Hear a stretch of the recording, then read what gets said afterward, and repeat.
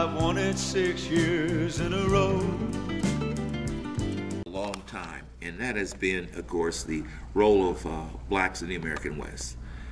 It's something that's really something I've been talking about and doing lectures on and presentations on for, man, I guess a good 20, maybe 30 years.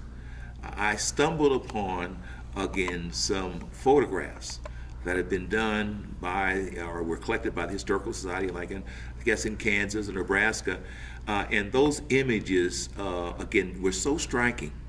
It showed, again, blacks as cowboys, as outlaws, and as just regular folks. And what I've done over time is I've taken those images that I collected 20, 30 years ago, and I've used those to explain the West to a lot of young people. There's one, again, that looks at this black family on the Nebraska prairie and a sod house behind them. It was just a great sort of opportunity to say, how is this family doing? And for young people to look and say, well, it looks like they're wearing nice clothes. I said, well, that's true.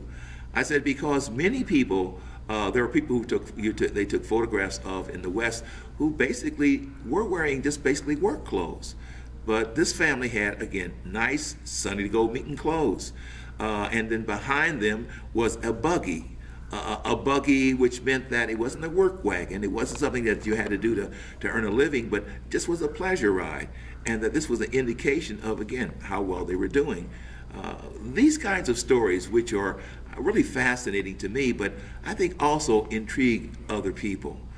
Because often there's either the image that there are no blacks in the West at all, or the image of, well, if there are blacks out there, they must be, again, as servants or of that kind of capacity.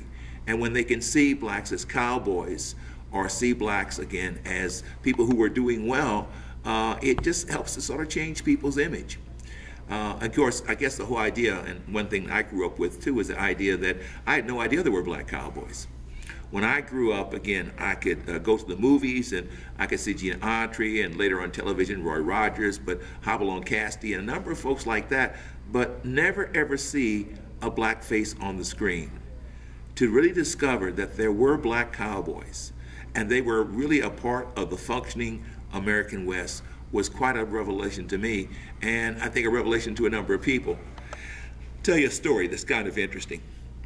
I've been doing these presentations on black cowboys for a long time, and so I've got my cowboy working clothes on, my cowboy hat, I've got on my cowboy shirt and my chaps, and I've got my boots, I got my spurs on.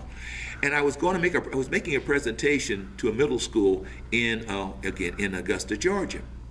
And so I'm standing there waiting to go on. And the auditorium is the auditorium area.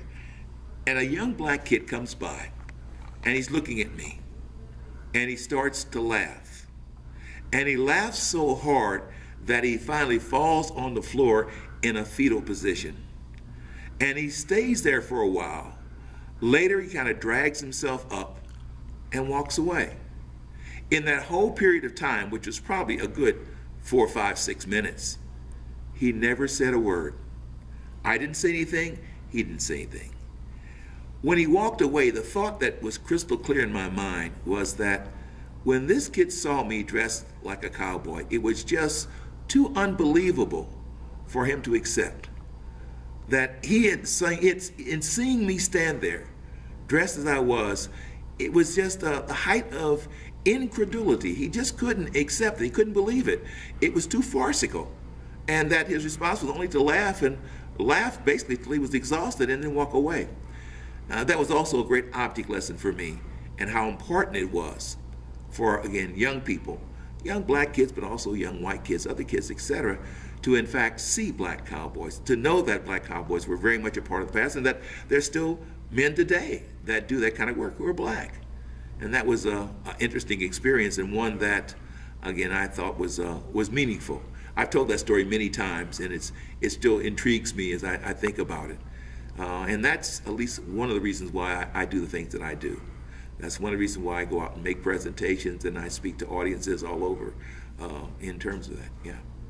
Cowboy Mike Searles, thank you very much. It's been my pleasure.